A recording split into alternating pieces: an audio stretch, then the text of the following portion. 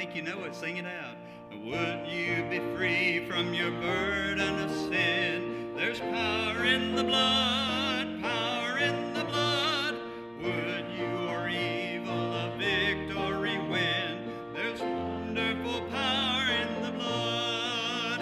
There is power, power, wonder-working power in the blood of the Lamb. There is power, power, wonder-working power in the precious blood of the Lamb. Would you be free from your passion and pride? There's power in the blood, power in the blood. Come for a cleansing to Calvary's tide. There's wonderful power in the blood. There is power, power, wonder-working power in the blood of the Lamb.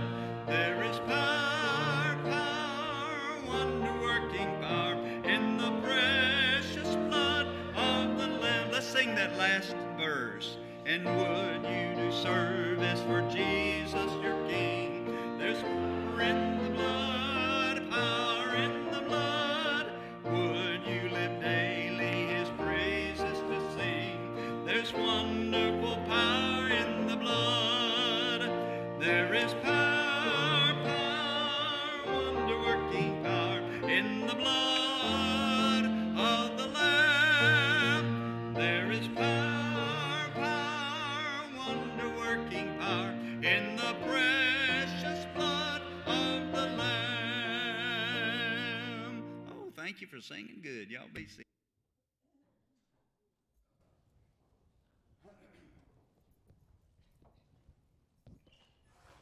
It's good to see you here tonight. I'm glad you chose to come to the house of God to worship and sing and study. Take your Bibles, if you will, and turn to John chapter 3, beginning in verse 22. John chapter 3, verse 22. Remember last week we did the story of Nicodemus, the first 21 verses, really, of the third chapter of John. Now the scene is going to change dramatically. John sees this group, him included, are moving and moving. So we'll finish this chapter with a different scene here. Verse 22 says, after these things, that's the things that just took place, Jesus and his disciples came into the land of Judea, and there he remained with them and baptized. Now, very interesting verse. They are in Judea, they're in Jerusalem, but if, again, to belabor the point, if you'll look at your Bible maps right out past Revelation, out in there in the back, you'll see that to the right of Jerusalem, that would be east and a little northeast, there is a place near the Jordan River where some springs are and that feeds into tributaries that feed into the Jordan River, and that is countryside. There's not a town related very close to that, so that's what John means here.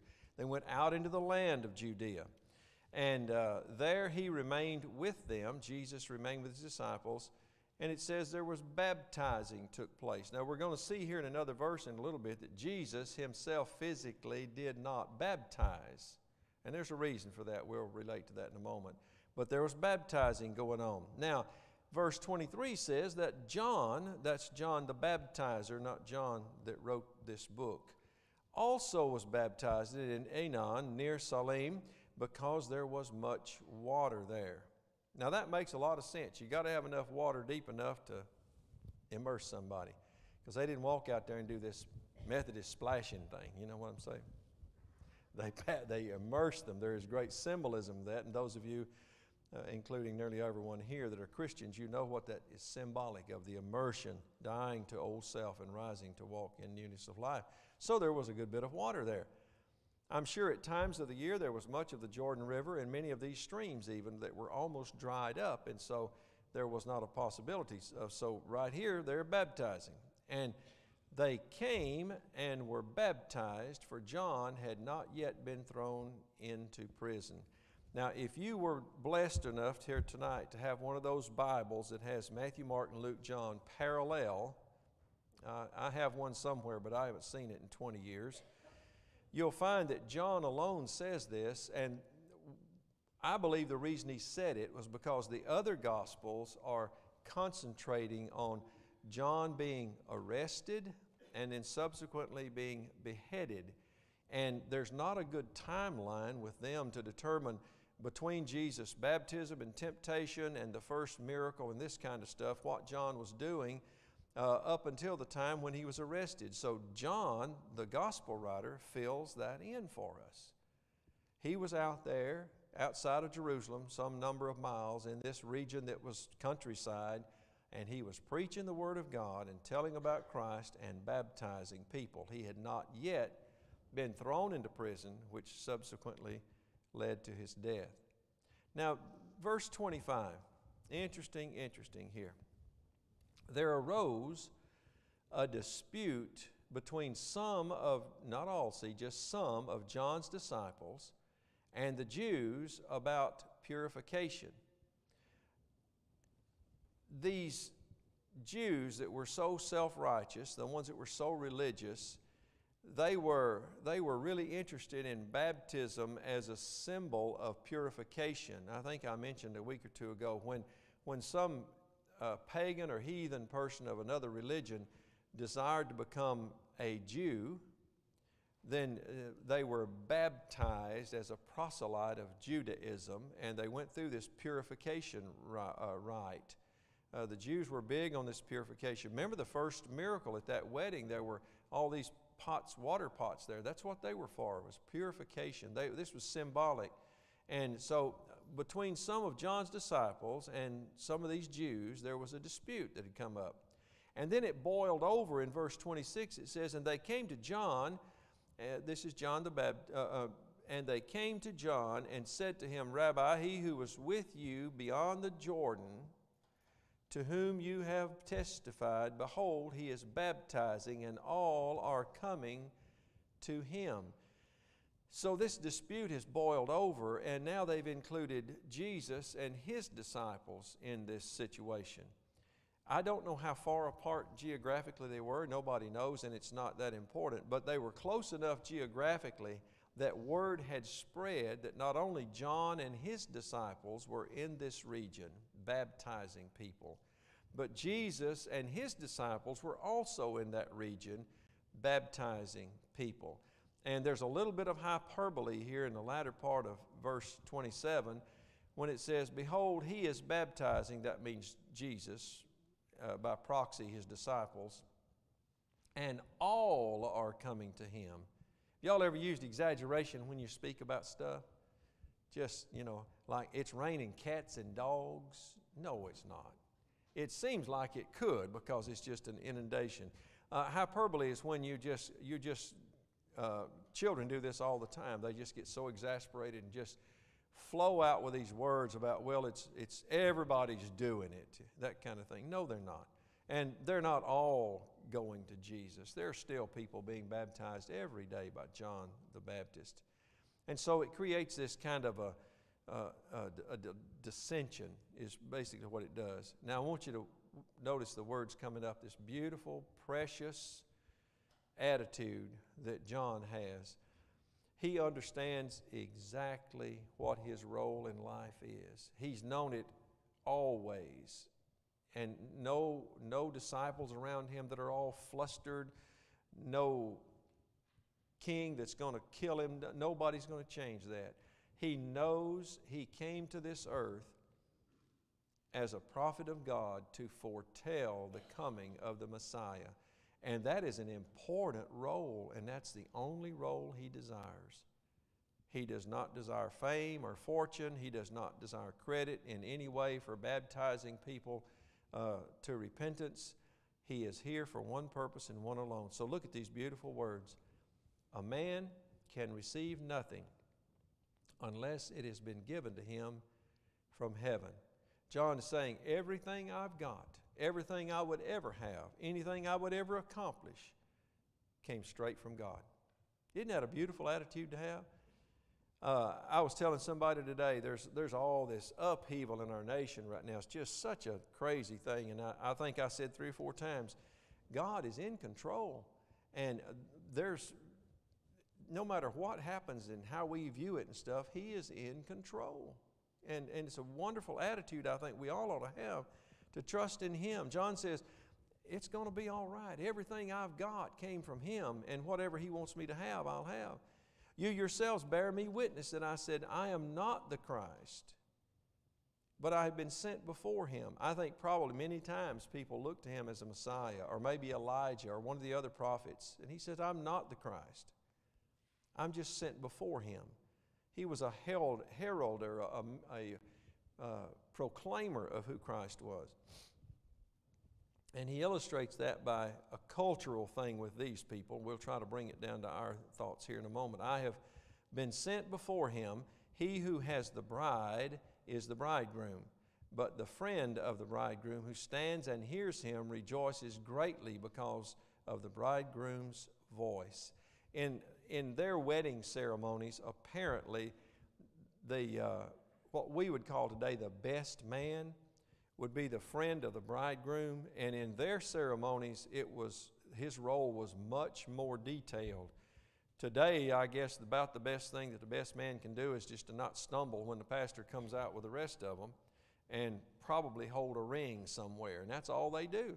But in Jesus' day, the bridegroom really made the arrangements for the food and the wine, sometimes the location where things were to be during that week-long festivity, and to see that all of the accoutrements of the ceremony were set in place. So he had a big job to do, and he was the best friend of the bridegroom.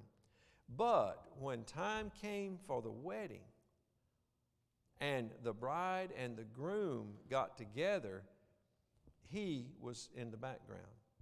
He was not up there in the front. He was not up there with the first of the picture taking. He was in the background. His job had been pretty much completed, and he melted into the scenery. But he stands back there, and he's got joy on his face because the job he has done has been fulfilled. The job he was assigned to has been fulfilled. What a blessed thing that would be to sit back and see this take place. John says, that's what I've done. That's what I've done. And he says, verse 30, He must increase, but I must decrease. And John's trying to get this over to his disciples. Don't be so worried and upset because of the things you see going around. I am on the decline, and Jesus is on the increase. That's the way it has to be. That's the way it has to be. He who comes from above us is above all. He who is of the earth is earthly and speaks of the earth. He's comparing himself here to Jesus, who came from heaven in the form of a man, and John the Baptist, who was born just simply a man on this earth, and he speaks of earthly things.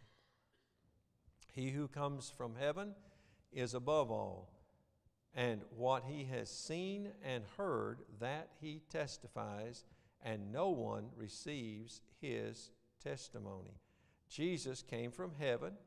He came to spread the word of God. He is above all, and the wealth of knowledge and wisdom that he has is above anything that anyone else could have. And the heavens would only reveal the counsel of Jesus Christ in this way. It's a beautiful, beautiful picture here that John's painting for them. He who has received his testimony has certified that God is true, that there's truth. There's truth mentioned in your Bible right here. For he whom God has sent speaks the words of God, for God does not give the Spirit by measure. He means here, when God gives His Holy Spirit, He gives it all the way. He doesn't give just a little bit.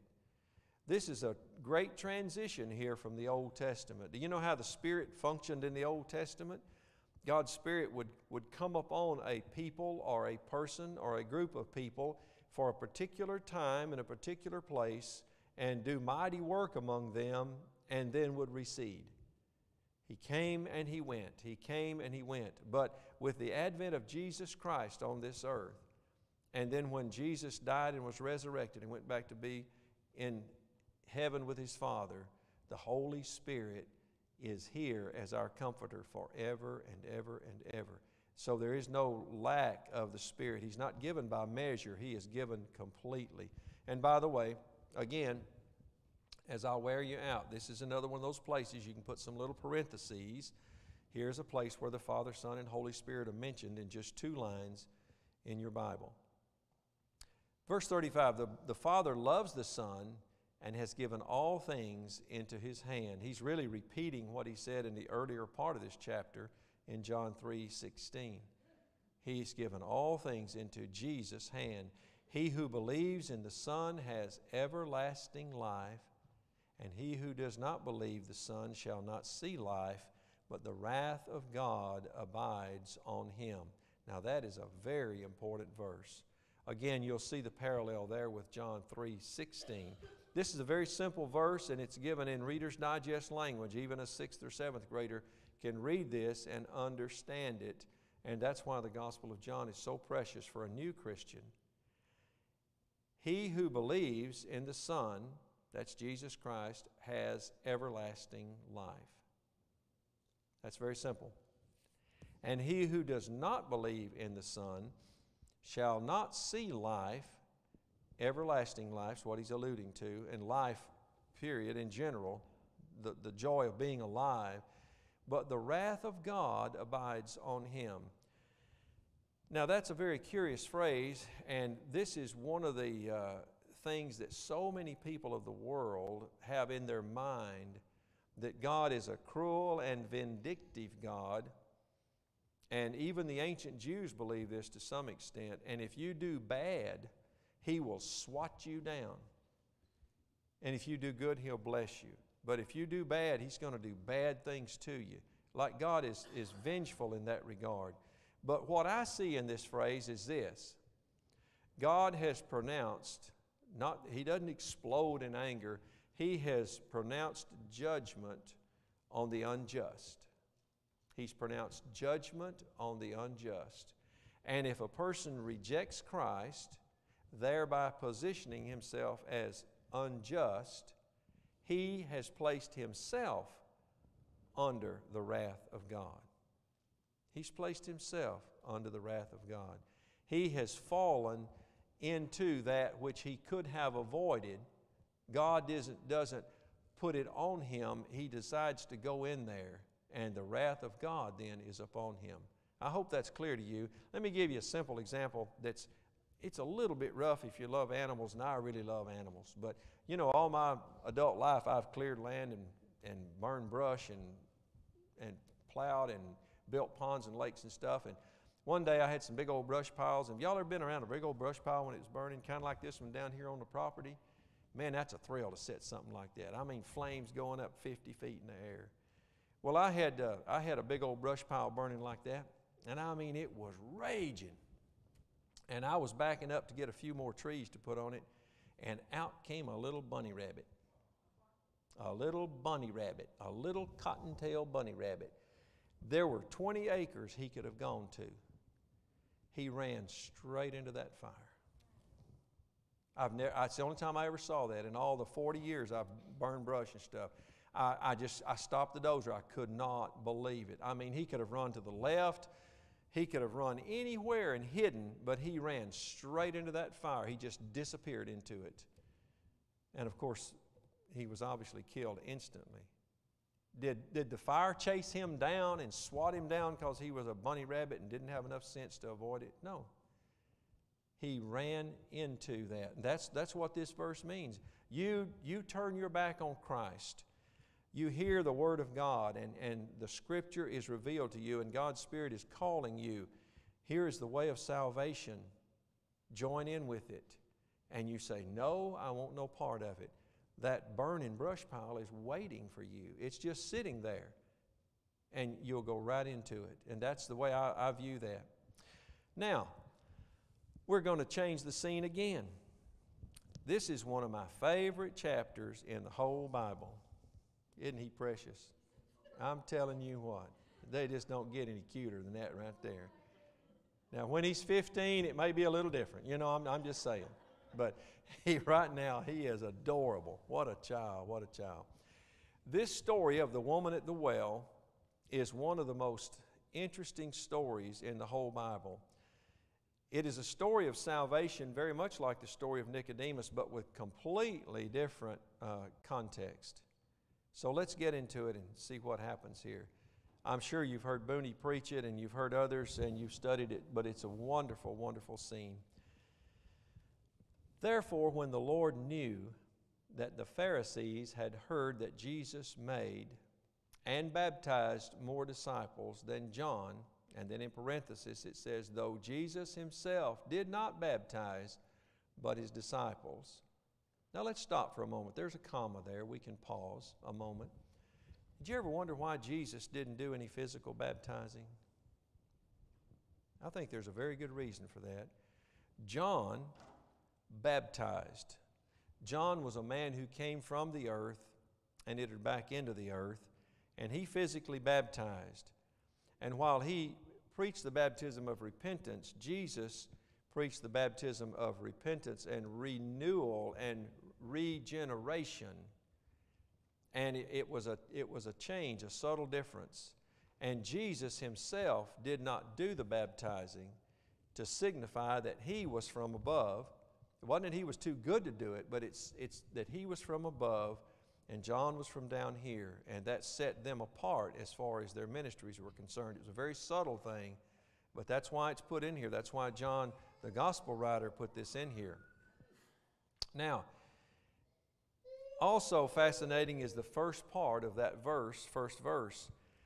Therefore, when Jesus knew, it's not like Jesus woke up one morning and he said, oh no, the Pharisees are going to create a problem. There's going to be some difficulty. We've got to get out of here. No, Jesus was never surprised. John, the gospel writer, just put these words in there to let us know that Jesus knew what was going on all this time. And the Pharisees, throughout his whole 3-year ministry, were a thorn in his side. And he had been down in Judea long enough and in the region of Jerusalem long enough. And if you read the other gospel writers, you'll see some of the things that John didn't include, that he's already had interaction with these Pharisees. And he is deciding that since his time has not come to be captured and arrested and done away with, he's going to leave the country. He's going to move. And so verse 3 says, he left Judea and departed again to Galilee. Now, before we read verse 4, I don't know, it's about 80-something miles, I believe, 80, 85, 82 or 3 miles to the region of Galilee, that little lake. It's not even as big as Cedar Creek Lake, the Sea of Gennesaret, right up there, up on the upper end of the Jordan River, from down near the Dead Sea where he was, out in that countryside. And that region, from where he is, north of Jerusalem, up to where Galilee is, almost to where Galilee is, was a country called Samaria. Now, in the days of the kings, David and Solomon, especially when the kingdom was united, this was all just God's people. But after Solomon, the kingdom got divided. The kings got all mixed up, and so there was a northern kingdom and a southern kingdom. And that northern kingdom, they fell into disrepair very quickly. And God allowed the Assyrians to come and overthrow them. Now, the southern kingdom did not suffer that for a long time, and they suffered it from the Babylonians. But when the Assyrians came, they took all of the, I guess you'd say, smart people, the people that were higher up, you know, business people, doctors, people that were versed in the law, learned people, people that could read and write and do all these great crafts and everything. And they exiled them. And they either imported or allowed to be imported what I would call knuckle draggers. Y'all know what a knuckle dragger is? That's a redneck term for somebody that's just not, you know, they're one brick short of a load. And these people came in. Well, there were still some Jews there, not the really smart Jews, because they had been taken away.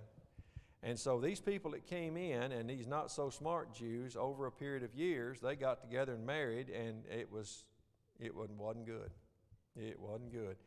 These folks, they had sort of a semblance of religion, but it wasn't very good. And they eventually, by the time Jesus came along, they had decided that the only part of God's Word that was worth anything were the first 5 books that Moses wrote. So they didn't accept the law or the prophets or the praise, any of that stuff. They didn't believe in it, just the first 5 books. And they had set them up a place to worship. They got run out of the Jerusalem area, and so they had gone up there near Mount Gerizim, and they'd set them up a place to worship. And by the way, in 138 BC, some Jews came up from the south and burned the place, burned their temple down, because they just, I don't think we could understand the hatred that Samaritans and Jews had. A Jew looked at a Samaritan as a half-breed, a lower than life, literally a person that was not much better than a dog. And because of that attitude and the way they treated Samaritans, the Samaritans reciprocated. They hated the Jews. They considered them snobbish and uppity, and their religion was pitiful because they believed all these prophets and all this poetry and all this stuff. And so there was a tremendous hatred. Now, Jews being Jews, and I mean that because of their merchandising, if they needed to go from Jerusalem up to the region of Galilee really badly, they'd go straight through Samaria, but they didn't want to. They did not want to.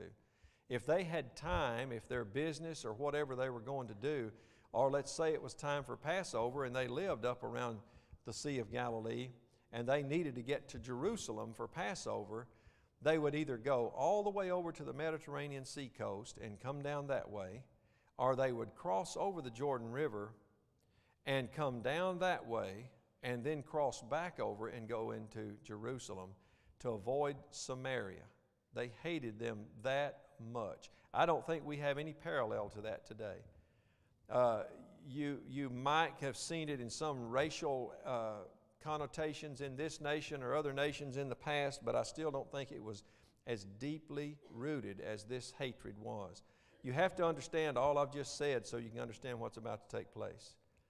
Because Jesus said in verse 4, he needed to go through Samaria. Now you remember, these men that are with him are new disciples. It's only been a few months since they have chosen to follow Jesus. And they still have within their minds this thought that we're going through Samaria. And they avoided any contact with the people if they could. But it's a long journey. And you're going to have food and water. But the contact was kept to a minimum. But they didn't understand why in the world we have to go through Samaria. But Jesus knew that there was a great work to do there. So he came to a city of Samaria, which is called Sychar. And I believe from study that I've done on this in the past that there is still a village, I can't remember its name now, I think it's Askar or something like that, that is close to that same spot. It says it's near the plot of ground that Jacob gave to his son Joseph. Now, if you go back to, I believe it's Genesis chapter 12, somewhere along in there, we studied it a few weeks ago, months ago now. You remember this is a place that in Genesis was called Shechem. And it's a very, very famous place in the book of Genesis. This is where Abraham stayed a lot of his time. This is where he bought that little plot of ground from that man who lived there and had that place there.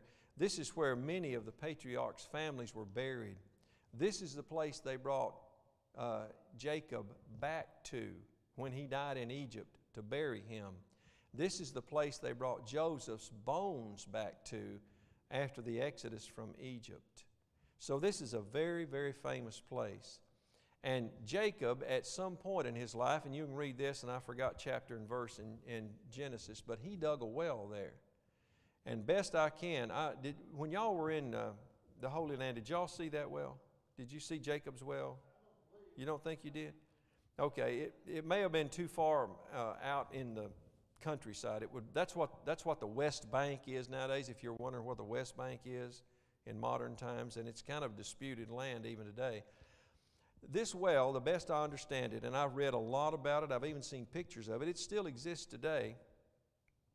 Apparently when Jacob went to digging, or his servants, I don't think Jacob did any digging, but anyway, when they dug down several feet, they hit water.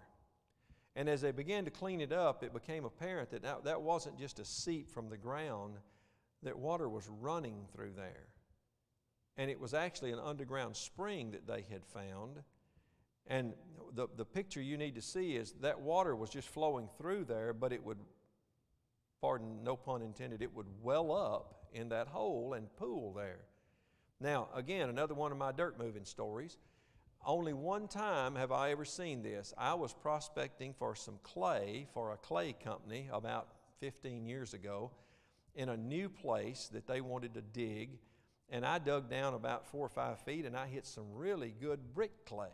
And so I told the fella that he was there. I told him, I said, well, this is really good clay. And I dumped some out and they got some samples and stuff. He said, well, we've got to test it and see how deep it goes to see if it's worth mining or not. So I went on down about 4 or 5 more feet. So I'm down about 10 feet now.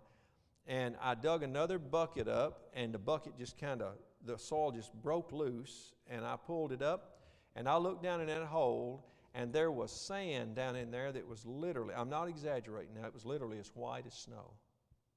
Where the clay ended, that sand started. And I pulled that bucket of clay up and looked in there, and he looked over in there, and the water was running, just like a stream out on top, just going through there. And that's the only, and when I saw that, I thought about this very verse. And within about 2 minutes, there was 3 feet of water in that hole. And he said, well, I guess we know how deep it is. And he never did mine it because it was not thick enough. It wasn't profitable. So I filled the hole back in. And that's the only time I've ever seen that. So that's the picture I want you to get. This was a hole in the ground that you couldn't walk up to and reach out and get you some water if you had a dipper, a gourd or something. It was far enough down that you had to have some other means of getting it. And yet it was not a cistern like would collect rainwater with old dirty water in it. This was pure, fresh water. And I'm told it still runs today. There is no religious group that has ever been around there that does not acquaint that with Jacob's well. Even the Muslims do. They acquaint that with Jacob's well. The Bedouin sheep herders, the Jews, everybody that lives around there, that's Jacob's well. So the picture we get here is Jesus has gotten to that point outside the little village of Sychar. And he has made his journey from the morning until, now this is something that people discuss a lot, and it doesn't matter, it doesn't change the story a bit in the world. I think this was noon. It says it was the 6th hour, but John normally equated his time with Roman time, which would not be this. But for some reason it says the 6th hour, and the reason I think it was about noon is because we're going to read in a moment that woman came at a time of day when no other women were there. And the women came out of those villages, wherever they were, to a point where they could get water for their houses either early in the morning while it was really cool or late in the evening when it was cooling off. They didn't venture out there in the middle of the day. And we'll more about that in just a moment. So Jesus is sitting here by this well. I'm sure there were some trees growing around it. It was like an oasis. And he's just sitting there. Been walking all day long, 6 hours. He's been up walking. And the woman of Samaria came to draw water. And Jesus said to her, give me a drink. His disciples had gone away into the city to buy food. So they were not there. It was just Jesus and this woman. And he says to her, give me a drink. Do y'all see anything wrong with that? In the day in which they lived. Now we have gotten way past that in our culture today. But I can remember a time when men did not speak to women in public who were strangers unless they needed directions to go somewhere or something like that. I can remember that was, when I was a little bitty boy, it was just kind of something you didn't do. Of course, we didn't do a lot of things there. We didn't eat with our hats on, and we asked blessing for our food before we did that. You know, there's lots of things we used to do we don't do anymore, open doors for people and things. But a Jewish man, especially a rabbi, would not even speak to even a Jewish woman in public, even his wife, unless it was absolutely necessary. He might ask her a question or give her some instruction in a very soft voice, but he would not even speak to another Jewish woman. He certainly would not speak to a heathen woman, one outside of the religion of Judaism, and he certainly wouldn't speak to a Samaritan woman. In the order, the patriarchal order, men are at the top, their children are next, their wives are way down here, and that's debatable. Their oxen and camels may be a little bit above the wife. So you see where women were in this society. And Samaritan women were the lowest of the low, and he would never have spoken to one, except he did. And he said, give me a drink. Can you imagine the shock in her mind? She goes out there in the middle of the day with her water pot because she didn't want to face these other women that were going out there, because she's not a woman of really high class in their culture even. And she comes up there, and there's a man sitting there, and she knows by the clothing that he's wearing that he is a Jew. And it's a miracle, I think, that she didn't just turn around, but she needed water, see. She couldn't just turn around and go back to the village, so there's a quandary here, a problem for her. She needs water, but there's a Jewish man sitting right by the well. And more than that, when she approaches, he says, just right out of the blue, give me a drink. And I think he asked her in a very kind way like that. There's a real good lesson for witnessing here. You know what one of the keys for witnessing to lost people are out in the world? Now, you can go up and just lambaste them with the gospel if you want to. But one way to do it is just be really kind and inviting to them, and strike up a conversation with them about virtually anything, and see if God's Holy Spirit doesn't lead it to where you can then open up an avenue of talk that would lead to more serious things. And that's something we need to cultivate if we're going to win people to Christ. And see, Jesus said, just give me a drink. Obviously, he's tired and hot. And the woman of Samaria said to him, and this is also almost miraculous, because I think most women, if he spoke that of that day, they would have took off running because they'd scare them to death. But she said, now remember, we're going to talk about this woman's reputation in a little bit. This woman is, she's had a troubled life, let's put it that way. And when people have had that kind of life that she's had, they're what we call hard people. And so she's going to come right back at him, which is very unusual. Normally in that day and time, a woman that was addressed like that would have just literally, she'd have probably thrown her pot down and run. But this woman comes back and said, how is it that you, being a Jew, ask a drink from me, a Samaritan woman? She laid it right out there, didn't she? In other words, she put it back on Christ. Why in the world would you speak to me, a Jewish man? I'm a Samaritan woman. That just ought not to be.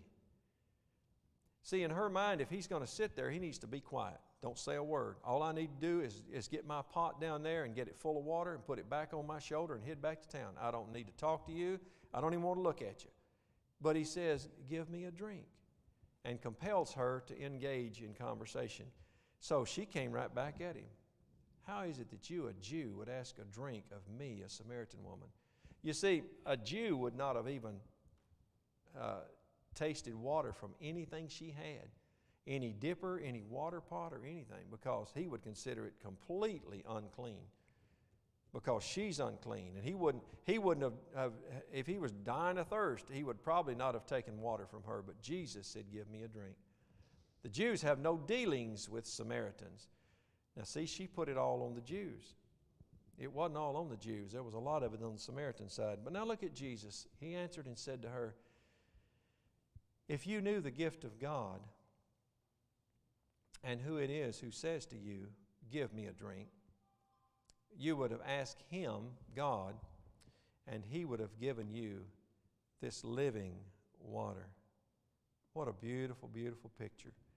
And the woman said to him, sir, you have nothing to draw with, and the well is deep. Where then do you get that living water? Now this is a typical thing that will happen when you witness to people in the world. When you begin to get to the point where, I call it bearing down, where you present the need for salvation in their life, if they don't know Jesus, then almost invariably they will jump off the train onto another track somewhere and say this, that, and the other. They'll say things that and I know those of you that are witness have had this. They'll say things like, well, I'm just as good as so-and-so, and he goes down to your church. I've seen him in blah, blah, blah place, and he goes to your church. Or I saw one of your deacons the other day, and he was just cussing like a sailor.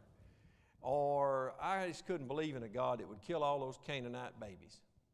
They're going to jump off on something else instead of the burden of their own personal salvation.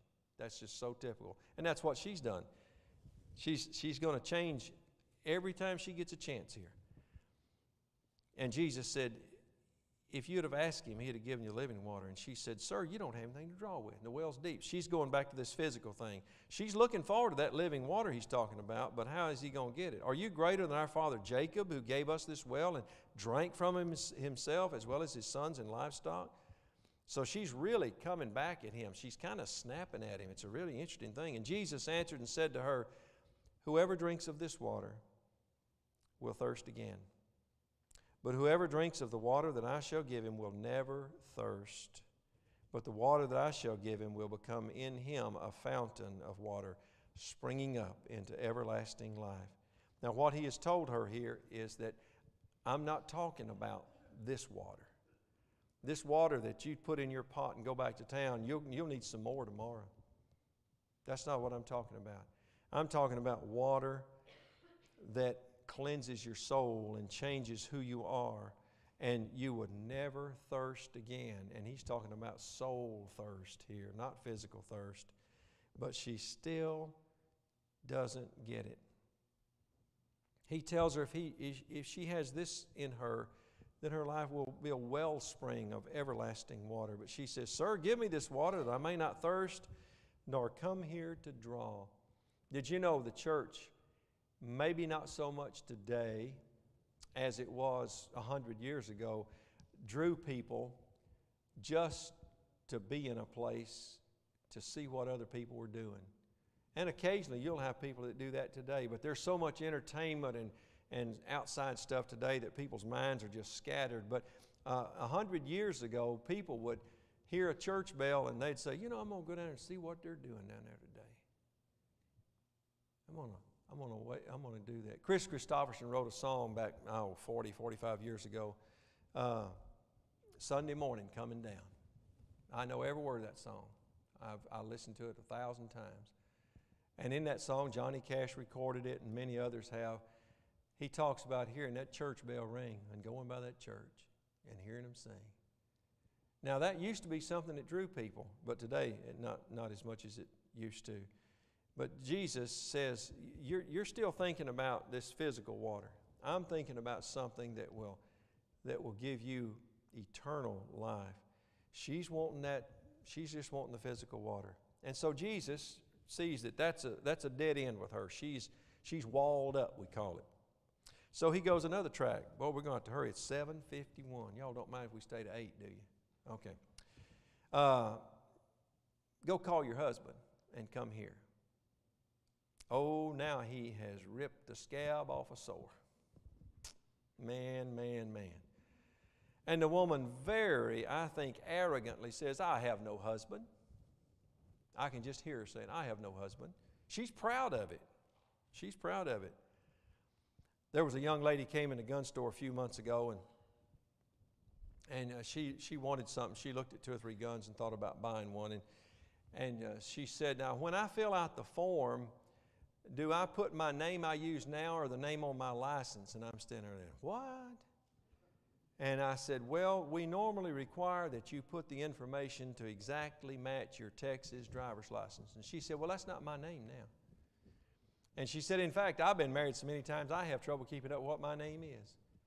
And I wanted to say, don't tell me too much more. I don't need to know anymore.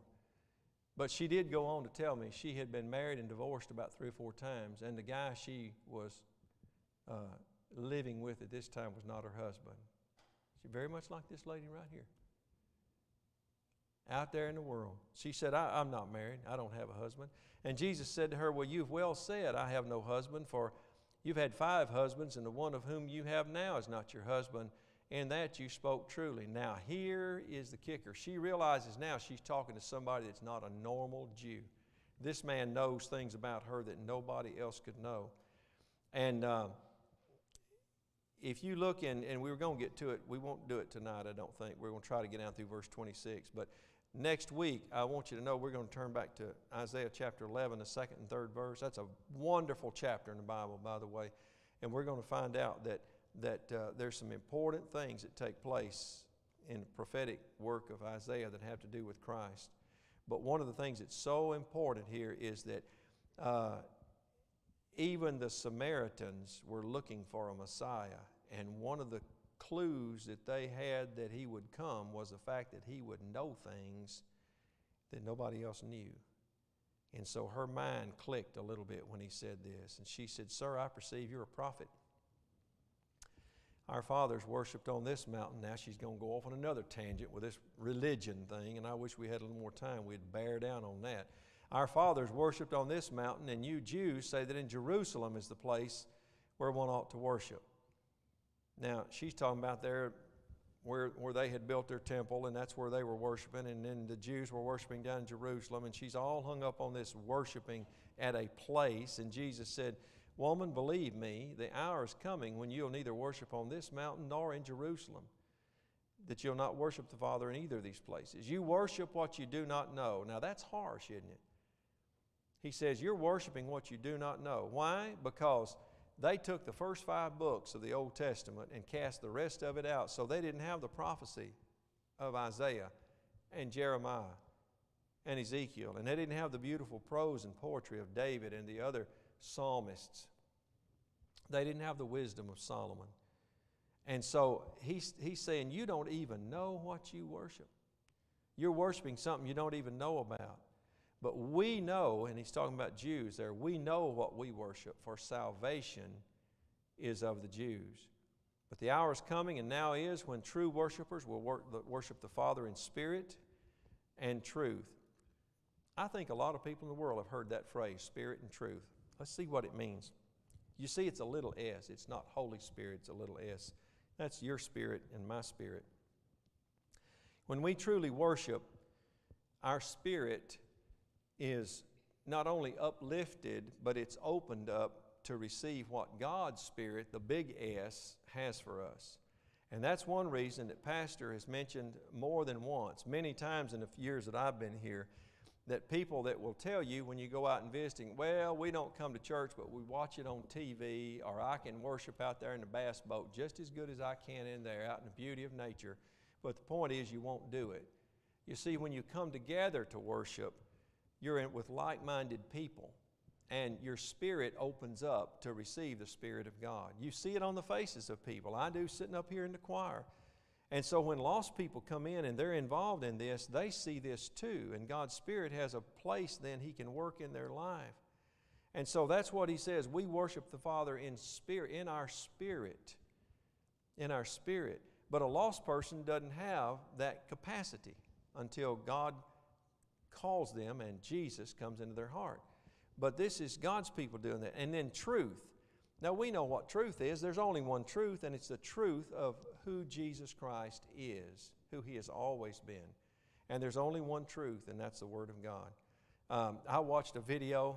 Goodness, I wish we had another hour. Can y'all stay till 8:30? No. I watched a video, and you want to look it up on YouTube. It's Robert Jeffress. You know who he is, First Baptist Dallas, pastor. Used to be at First Baptist Wichita Falls. I followed his career for 20 years. He was in with John McKay. I think he's with Channel 4, isn't he, or a news guy. He had this father so-and-so who's an Anglican priest and a homosexual, and he was debating Robert Jeffress. It's a 4-minute video. Look it up. It is phenomenal. And that's what he was playing the part, really, of this woman here. He kept coming up with things like that, and Robert Jeffress just kept bringing him back to the truth of God's Word. And he repeated over and over, like Billy Graham would say. He'd say, the Bible says, and God's Word says, and that fellow would say things like, well, I was born this way. And Robert Jeffress would say, well, I was born a man, and I've said this in my testimony many times, and he said, there are all kinds of thoughts that people have, but you don't have to act on them. There's nothing wrong with being a homosexual. There is wrong with being the act of homosexuality. And that's the difference. And see, this is what the truth is. And people don't understand the truth of God's Word today. Mostly because outside of churches like this, it's not preached. It's not preached. And so this is a very important point. We worship in our spirits God the Father, and the truth of His Word then just enfolds within us, and we are not to vary from that. There is so much that's truly black and white, and it's the truth of God's Word. Jesus said it in John 14:6. I am the way and the truth and the life, and no man can come to the Father except by me. Now, very quickly, let's finish down to verse 26, and we'll pick up with 27 next week. God is spirit. Now, see, that's a big S. You see that in your Bible? These punctuation and these capitalizations are important. God is spirit. Now, this is Jesus Christ talking about His Father and the Holy Spirit. So here again, you've got the Trinity. God is spirit, and those who worship Him must worship in spirit, little s, our spirit, the part that is us, and in truth. That's the only way you can worship God. Any other way is fake. Any other way is just show. Now look at verse 25. Here is this tremendous, triumphant verse. The woman said to him, I know that Messiah is coming. She has now admitted, he's got her to a point where she is admitting that she believes God is going to provide a way of salvation. And then John put in here, who is called Christ, and that's of course the Greek transliteration of the word Messiah. And then she says, when He comes, He will tell us all things. Doesn't this give you goosebumps? She's sitting in the very presence of God in the flesh at a well. And she says, and when He comes, He'll tell us all things. He's already told her all about herself. And then look at verse 26, and we'll close here. And Jesus said to her, I who speak to you am He. Can you imagine the hush that fell over that place at that moment? To me, that's one of the most profound verses in the whole Word of God. I who speak to you am He. And when I have preached this as a preacher in years past, I've always ended up with this part. Of course, the rest of the story is wonderful, and we're going to look at it next week. But I ended up right here is that same Jesus is speaking to your heart today. What will you do with Him? What will you do with Him? Well, this is good stuff, isn't it? This Gospel of John, man, I'm telling you. Next week we're going to see about the disciples coming back. They brought some hamburgers and French fries and some fast food in their little bags, and couldn't figure out why Jesus didn't want any of it. This woman threw down her water pot and took off. Now, I ought to have piqued your interest enough to read ahead and see what happens. It's a wonderful, wonderful story. It's a beautiful day today. As Brother Bill always reminds us, we should be grateful of every day of life we had. But